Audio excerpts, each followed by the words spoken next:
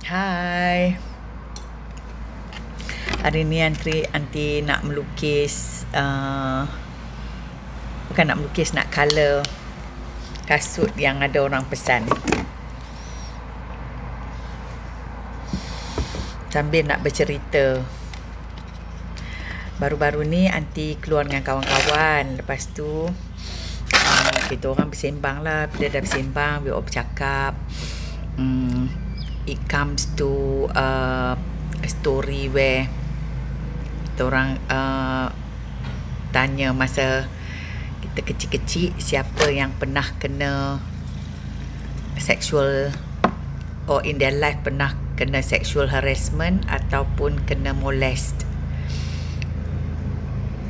Out of my 10 friends 7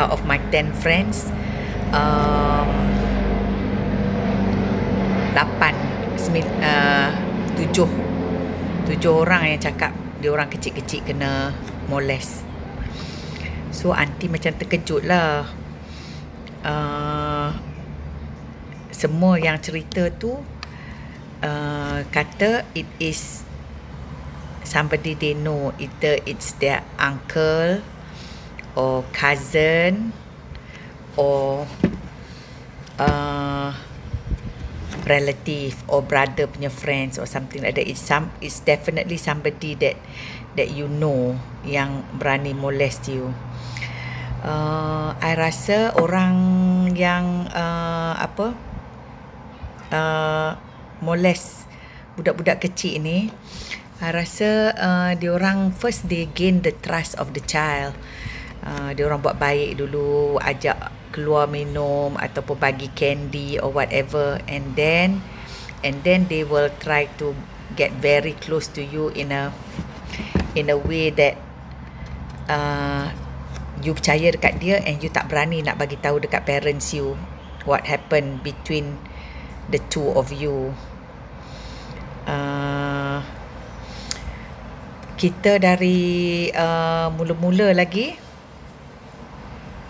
kita kena bagi tahu anak-anak kita daripada umur 2 years old dia boleh bercakap tu, kita kena cakap dah dekat dia that nobody can touch you down there, nobody can do things to you that don't make you feel good, you know, and you must not be afraid to come to mommy and tell mommy or daddy what happened to you, because I rasa benda ni mustahak sangat untuk kita build in kita punya child punya mind.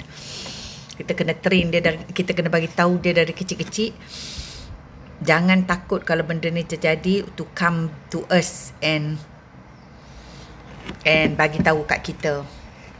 Also I rasa kita as parents, bila anak kita datang dekat kita and cakap bapak tiri molest ke, cousin molest ke apa, kita jangan cakap dekat anak kita tipu. Mak tak percaya. Kita kena percaya apa yang anak kita cakap.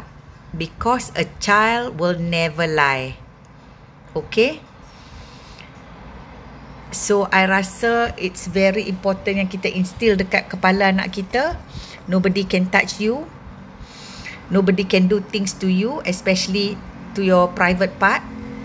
And nobody can tell you that it's okay. You know? And the first thing that you have to do is tell a person that you trust. Kalau you rasa mak you tak percaya you, go to your counsellor, go to your teacher, go and tell somebody, make a police report. Maybe kecil tak boleh make police report lah, tapi kena bagi tahu, you know. Sebab semua yang buat dekat budak-budak ni semua orang yang dia orang kenal. So just make sure that you teach your children at a very young age what is right and what is wrong. Bye.